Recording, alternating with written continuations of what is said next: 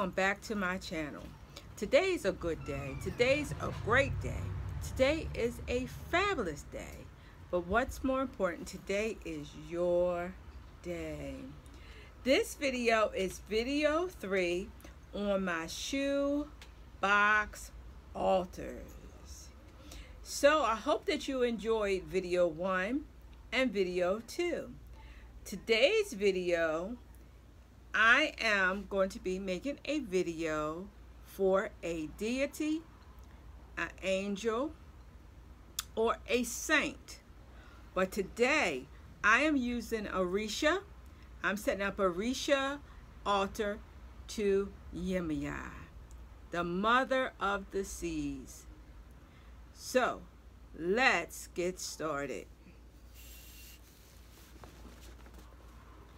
And if you did not have the opportunity to see video 1 or video 2, just an explanation.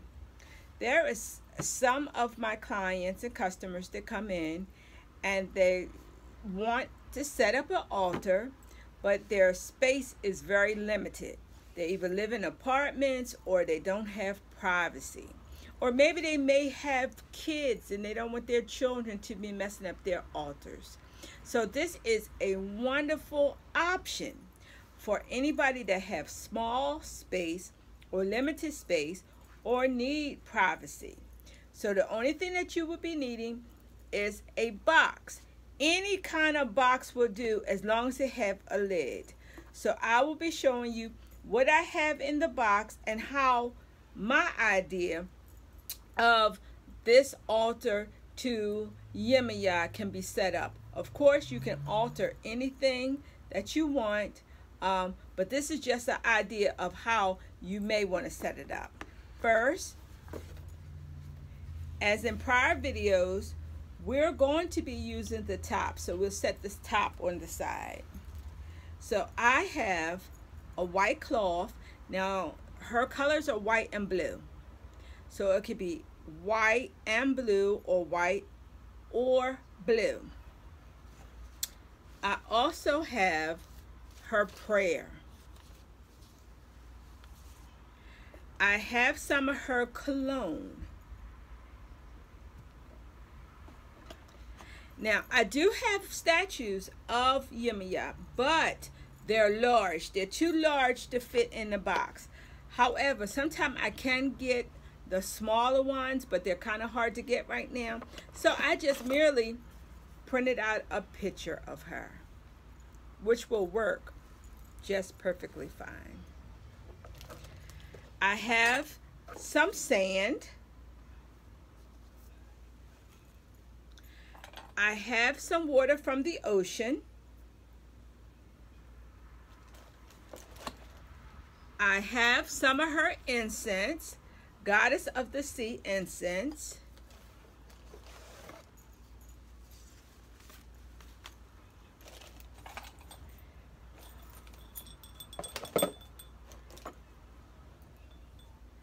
I have a wand here. This is a wand that I made. You see it? Isn't it gorgeous?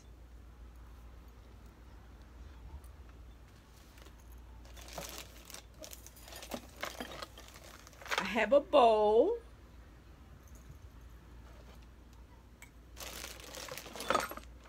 I have a bag of real seashells.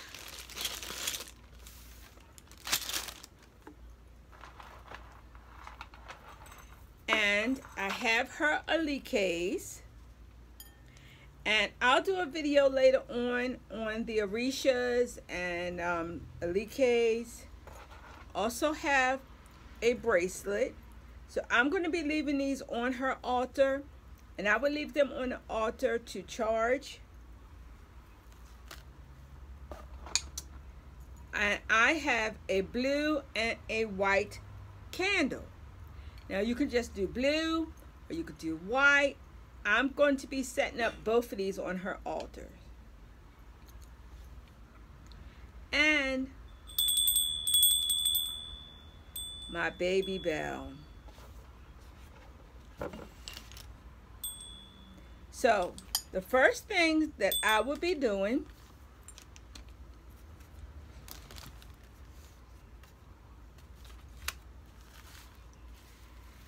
And I explained the top. We're going to be actually using the top as the altar, not the box. The box is for storage.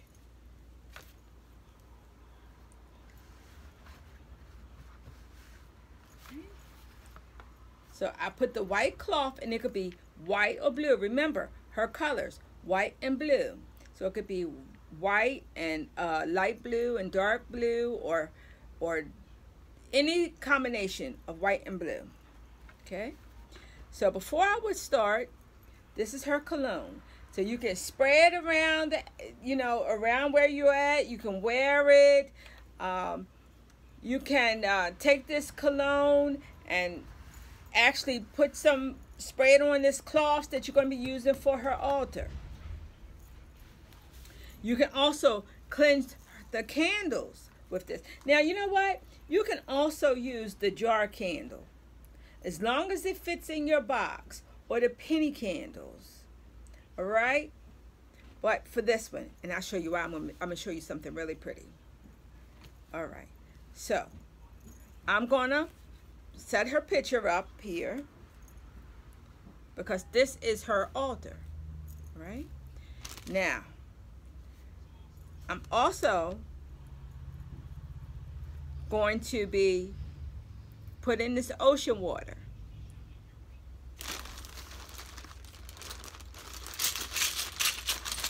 Now, the bag of seashells I'm going to be placing in her bowl.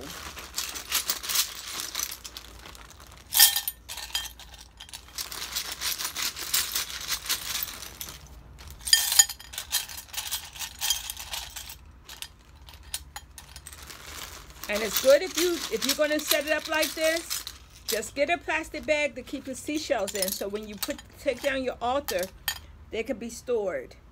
So I'm going to take a white candle, and I'm going to take a blue candle, just like that. Isn't that gorgeous already? And this would be so nice if you had some of her music playing, or even another idea, the sound of the ocean playing. Right? So what I'm going to do with the sand, now, actually, I'm going to take a little bit of the sand, and I'm just going to sprinkle it right around her altar cloth.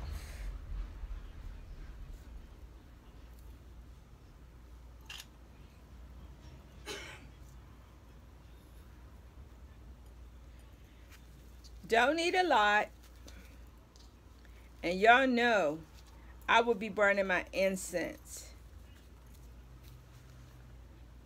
And I'm going to lay her bracelet and her elite case here. And I have a very, very pretty shell. Look at that. Isn't that beautiful? I have another big one, but this is gorgeous.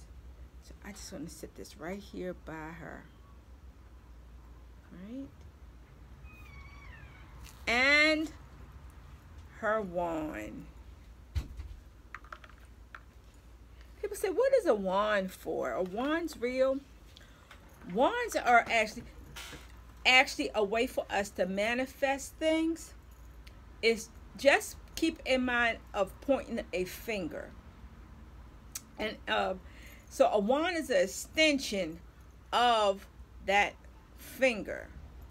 Also, I make wands, and this one have a whole bunch of copper infused in it, because copper is a conductor of energy.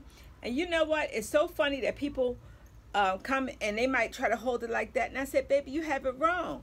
You have to turn it around like this. This is how you would hold her wand or any other wand. So what I'm going to do, I'm just going to leave that here for a second. So look, it doesn't take a lot to set up an altar. Of course, you can burn her incense now. And I already have her prayer.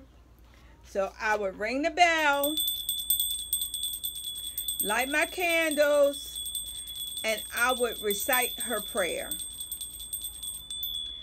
And that's about it. You can do this with any of your deities.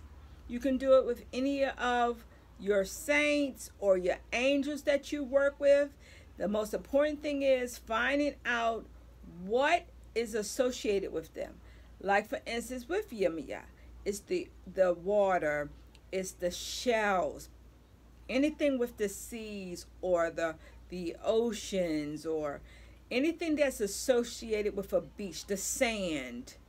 So you can use any of these things to set up altars. You know, it's not really expensive to set up an altar. It's really not, because you don't have to have everything. Just start out with what you have. If you just have the picture and the 2 candles, start out with that. You don't have to have everything at one time. Build your altar. Build your altar. So even with this, if I want to put some white and blue flowers, so just get a little bit of white and blue flowers or white and blue ribbons. You can be so creative. And guess what? This altar is yours. Personalize it. It doesn't have to look like this. Think about how you want your altars to be set up. Your sacred spaces. It's not for anybody else. It's yours personally. So, once I would light the candles and the incense and put my music on, say the prayers, ring my bell, I might go over it with her wand just for more energy. Just to conduct or have a stronger energy as far as this altar goes. And I would just have a relationship. Have a relationship with her. Remember, I have repeated this. I'm going to repeat it again. You do not need a large area for an altar. Now you see, a simple shoebox will do just fine. Well, thank you. Thank you, and hopefully you've seen video 1 and video 2, and this is video 3, just to give you some ideas. So guess what? I want you to send me some pictures of your altars that you've made, your shoebox altars. All right? I appreciate you so. Thank you for tuning in to the videos on the shoebox altars, and I hope that it helps somebody, because you don't have to be another day without an altar if that's what's in your spirit and your heart to do. All right? It's been a good day. It's been a great day. It's been a fabulous day. But what's more important, don't forget, subscribe, thumbs up, ring the notification bell, and write me some comments. And I'm going to find out how you can send me some pictures of your shoebox altar.